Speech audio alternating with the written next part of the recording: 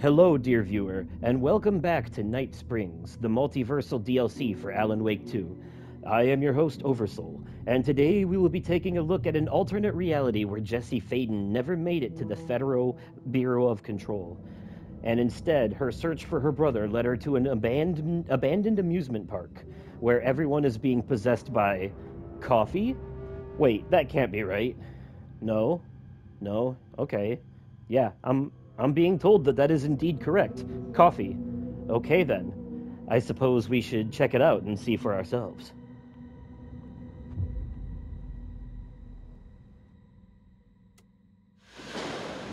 Young woman on a mission to save a missing loved one.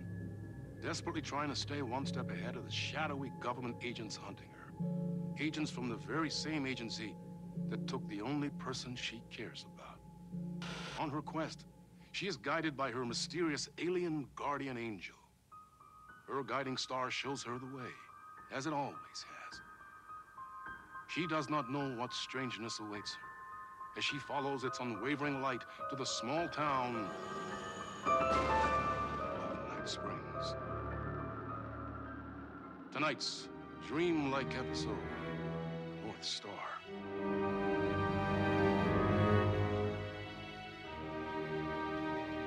This is gonna get strange.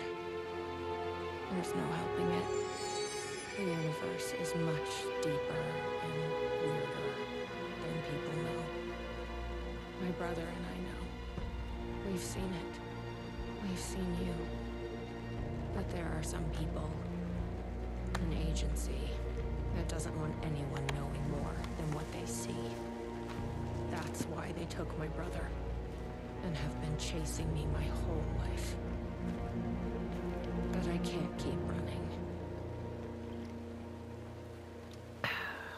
No. So this world's version of Jessie ends up at Coffee World from Bright Falls, except it's in Night Springs. Yeah. She still has Polaris, too.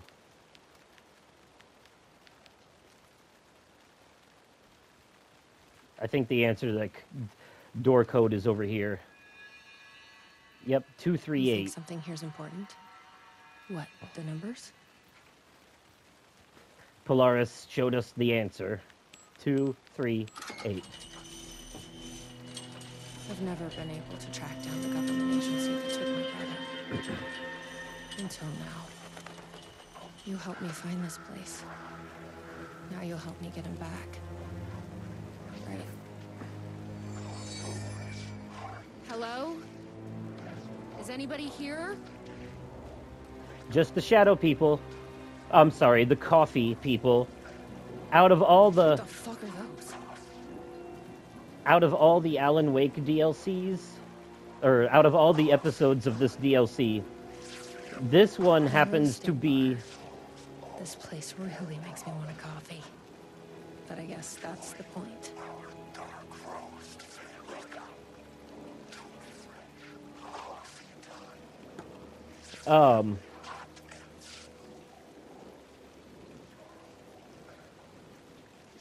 So anyways, sorry.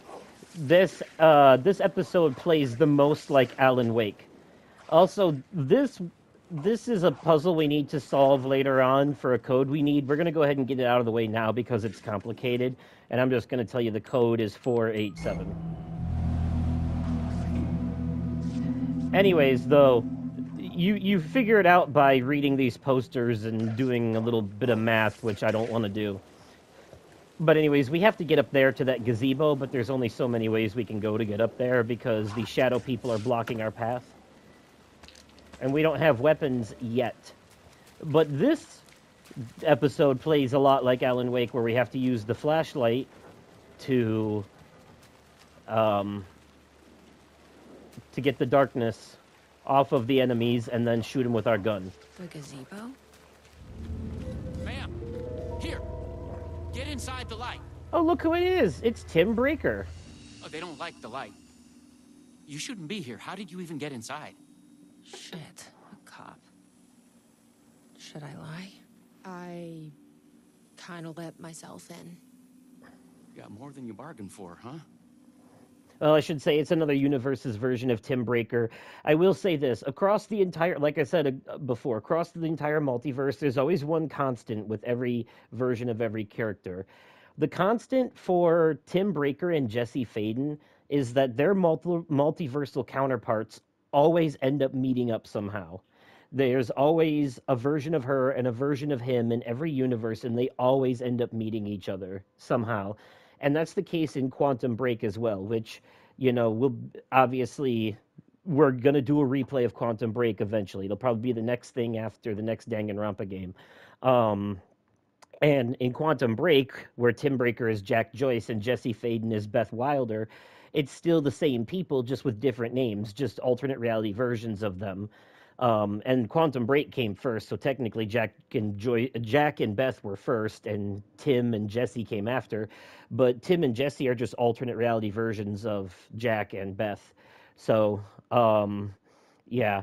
But you'll see even in the next episode where we actually play as Shawn Ashmore himself as an actor. There's a bunch of multiversal shenanigans there, and once again, we will run into a multiverse version of Jesse Faden. So these two, it seems like from this point forward, these two are always going to be connected to each other. So that's interesting. And also keep in mind that Sheriff Tim Breaker and all of his multiversal versions of himself, all the Shawn Ashmores out there, are all enemies with Mr. Door. Mr. Door has it out for every version of him, and we'll see that come to fruition in the next episode as well. But it's also worth mentioning that Mr. Door in Quantum Break is known as Mr. Hatch. The alternate version of him in that game is Mr. Hatch, and he was played by Lance Reddick in that game, and Mr. Door was supposed to be played by Lance Reddick in in the Alan Wake games, but he passed away. So that's why it's a different actor, but it is still technically the same character, just a multiversal version, and the only reason they're not saying the names of the characters from Quantum Break directly and only alluding to them is because Microsoft still owns the rights to that game, so Remedy can't make it an official part of the Remedy universe, but it is a official part of the Remedy multiverse. So, but anyways, more on that later. What's going on here? What are those shadow people? Well, that's what I'm here trying to figure out. The government's been putting something in the coffee. Turning people into coffee monsters. The government? Is this the same government agency that's been chasing me all these years? Something in the coffee is doing this? Really? Took me a while to wrap my head around it, too. At first, I thought... Well, I don't know what I thought. But now it's clear. This is deep state science. I'm looking for someone. My brother. Have you seen anybody? Only if you count those monsters. I'm sorry, ma'am. They've been abducting people from Night Springs, too. I'm here to get them back home. But now it's time you left. It's not safe here. I'm not going anywhere until I find my brother. I respect that. There's a warehouse just past the park. It's locked up tight, has some fancy government security system, but the intercom is busted. I figure that's where they're keeping our missing folks. There's a spare pistol and flashlight on the bench. I'd feel better if you took them. Those monsters don't do well with light. And whatever you do not drink the coffee. Sounds like a plan. This should make things easier.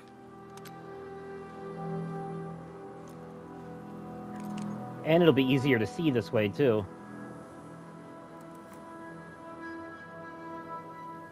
Okay. Now we Let's just check have... out that warehouse the sheriff mentioned. Yes, now You we just still have with me? to get to the warehouse. Good to hear.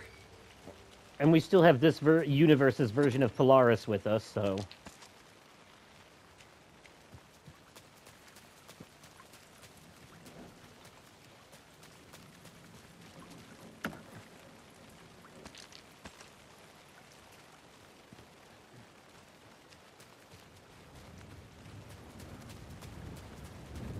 What is this stuff?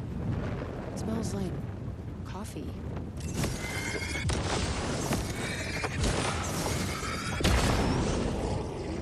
Oh shit. Hi.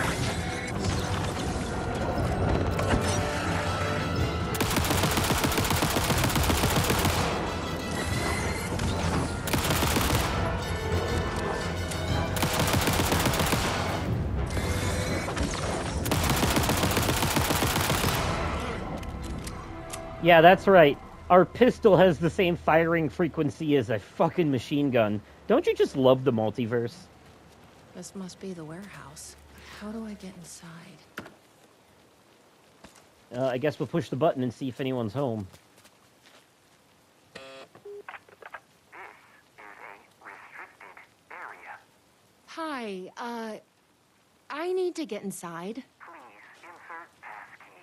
Sorry, I lost it. Please insert passkey. Fucking machine. Passkey invalid. Do you submit to security questions for authorization? Sure. What's the question? Please recite the fourth word of Dark Triangle Coffee's mission statement, as seen in our orientation video. What kind of question is that? That is incorrect. Coffee? That is incorrect.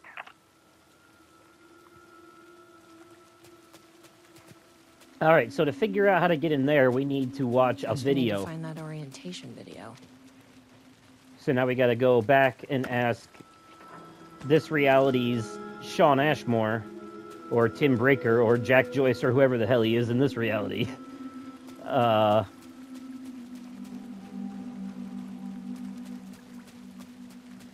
Because they do have different names in different realities sometimes. Sometimes they have the same name, and sometimes they're a completely different person who just looks the same. Hey.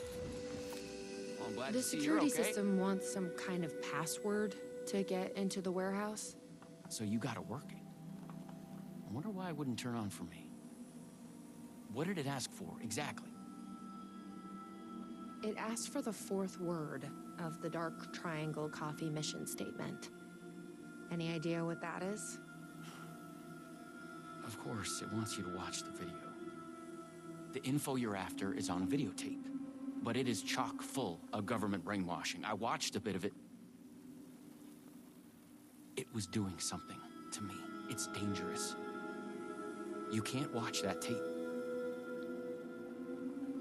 I need that videotape, Sheriff. Well, this is exactly how they get you.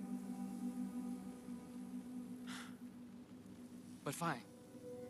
If you really want it, I hid it in the Ferris wheel, cup number 4. You'll need this key. Don't say I didn't warn you.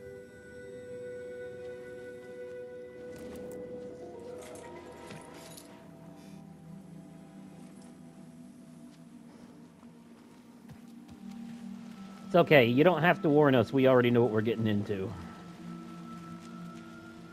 Alright. Ferris wheel time. We have to follow the signs towards the tasting room to get to the Ferris wheel. By the way, there are collectibles in this episode. There's, you know, those cult stashes that were around. Here, I know there's one over here, for, as a matter of fact, somewhere nearby. Well, not over here, but I'll show you in a minute. But I already got the trophy for them on my first playthrough, so I'm not going to waste time finding them all for this, because it's not necessary.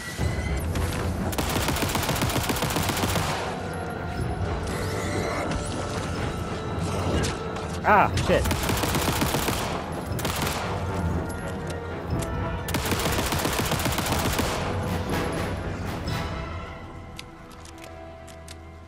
Okay. But, like, just for an example, there's one over here. You have to go out of your way for them. They're, like, hidden in dead ends and stuff, which is why I'm not going to do it, because I'm trying to get all these done in under an hour each. But, like, remember when we had to do the little Simon Says thing in the main game? And then they get harder with each one you find. All that's in these are ammo and batteries and healing items. Stuff that we'll be chock full of by the time we finish this DLC anyways.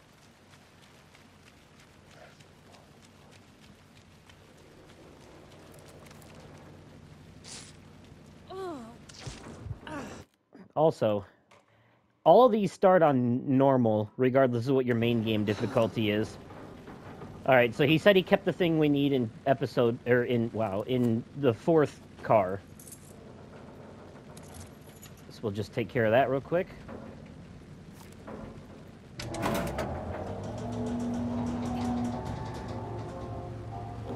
By the way, these episodes are all going to take significantly less time to play through for these videos that I'm doing than they did when I first played them, because I actually know what I'm doing and I can just fly through it.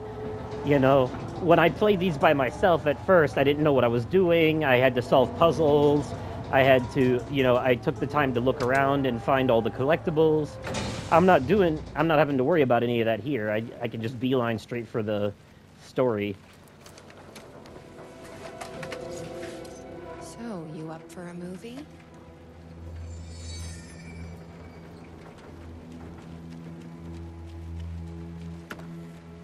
All right, time to go watch this movie.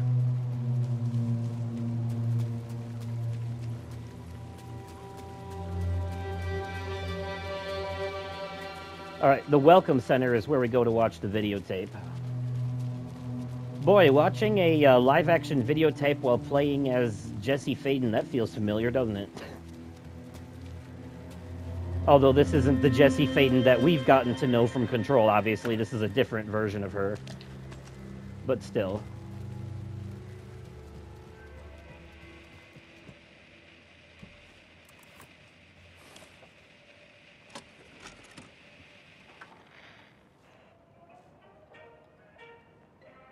Dark Triangle Coffee is a fast-growing company with ambitions to sweep the nation and eventually the globe with our out-of-this-world beverages.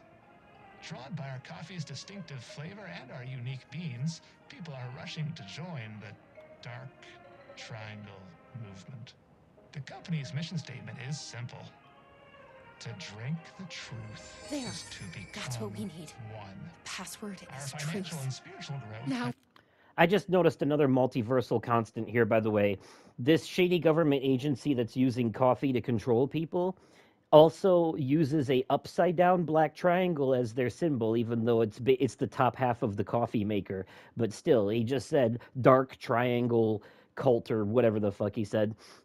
Nation, Dark Triangle Nation or whatever. Anyways, upside down black triangle, that's the board in Control. That's the ones who communicate with the director. It's the symbolism is everywhere. And also the upside down black triangle is the multiverse door in the Ocean View Hotel that leads to the Federal Bureau of Control. So there's that. So there's another multiversal constant for you. We can. Accelerating at speeds previously unknown what to is- humanity. Something is. Soon everyone will know the flavor. Something's. Oh, in my head. Please, you need to dream. Please, no, please,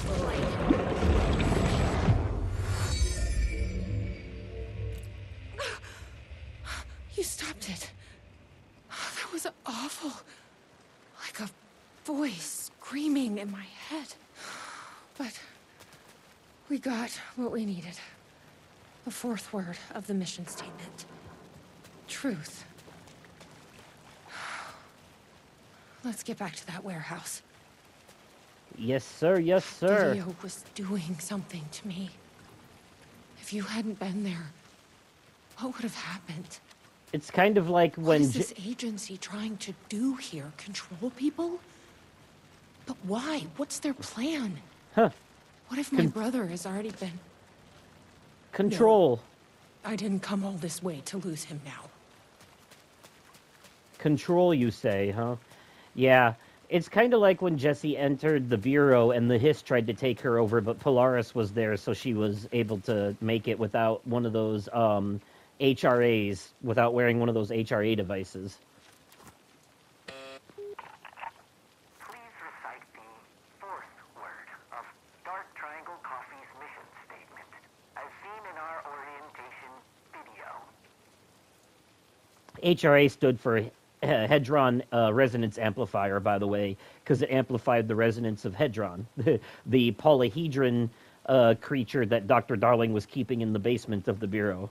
that Jesse ended up trying to save, but the hiss ended up killing it. Truth. That is correct. Further verification required. Please recite the optimal roasting temperature for dark triangle coffee beans in Fahrenheit. See, this is why we did that puzzle earlier. 487. That is correct. Further verification required. Oh, come on! Try the coffee. I don't want to drink your damn coffee. Try the coffee. Try the coffee. That's gonna be a problem. We have no choice. But I can't stop now. You'll keep me safe. Right?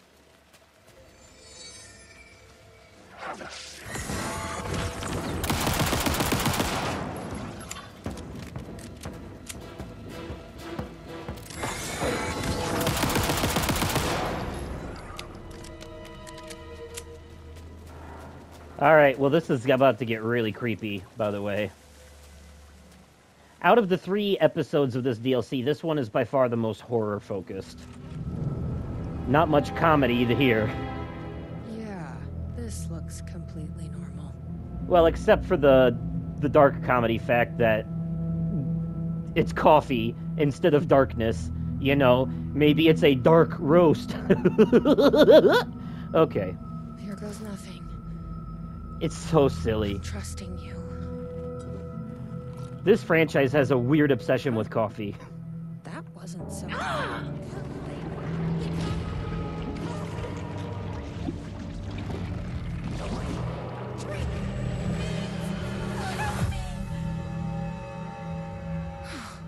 Shit. There's definitely something wrong with this coffee. I knew I could count on you.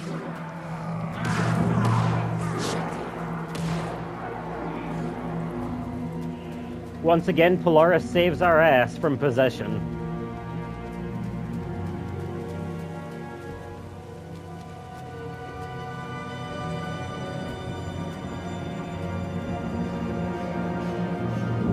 Are you all right, Sheriff?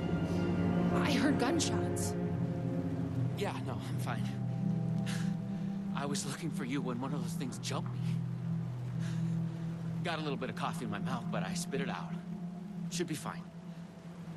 But listen, I figured something out. What did you figure out? Are you sure you're okay? Yeah, it's nothing. Those government bastards will never get me. But it's not just the government. There's something else here. I don't know what it is, but it's... You need to get your brother and get out of here as soon as you can. Promise me. Yeah. I promise, Sheriff.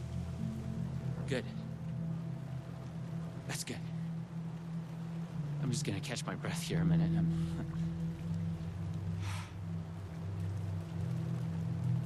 All right. You have fun with that.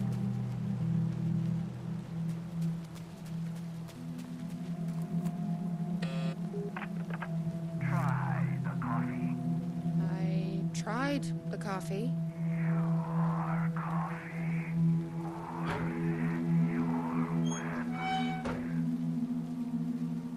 Yep, this kind of sucks. This next part is one of those parts where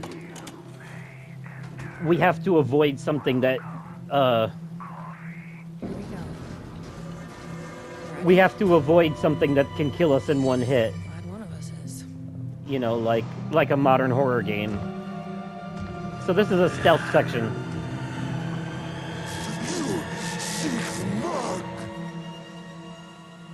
What the fuck are those things? Remember though, much like the Taken in the main game, we can hide from these coffee mug monsters in the light. All we gotta do is grab a key and get inside a door. It's super easy, actually. There's a whole extra area over there that we don't even need to go to, because there's another monster patrolling and there's nothing over there for us. It's a waste of time. So here's the key we need. Probably worth holding on to. And then the door to put it in is literally right here. That's it. That's all we have to do. Easiest stealth section in any horror game ever. It took me literally... I died the first time because I didn't realize where the key was. I didn't realize it was that close. So, yeah. I have done their bidding, packaged their coffee, and brought the people to Coffee World to share their blessing. They say I am almost ready. All right, let's find out who's behind all this coffee nonsense, shall we? What? Tim? Sheriff? Dun dun dun. Sheriff? How'd you get in here? Coffee time is family time. It's the best part of the day. Hey! Snap out of it! Coffee solves all your problems. It lowers heart disease and leads to higher life expectancy. Fuck. I think the opposite is true. I'm so sorry, Sheriff. This is a nightmare. I need to find my brother. He has to be okay. They got to poor Sheriff, but he'll never be the same again. What the hell? Yeah, that's a lot of... Seen anything like this? weird cosmic shit.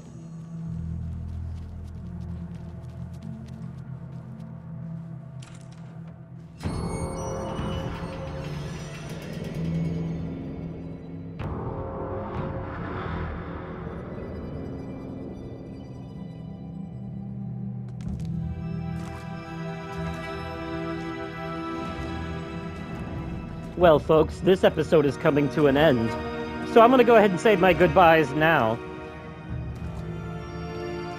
This isn't the government.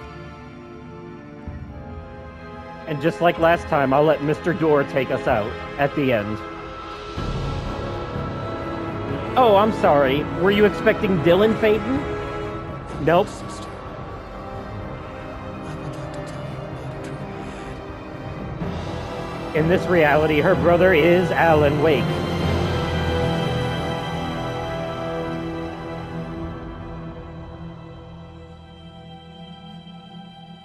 Spooky. A conspiracy within a conspiracy. How can one expose a lie when the truth exists beyond our wildest imagination?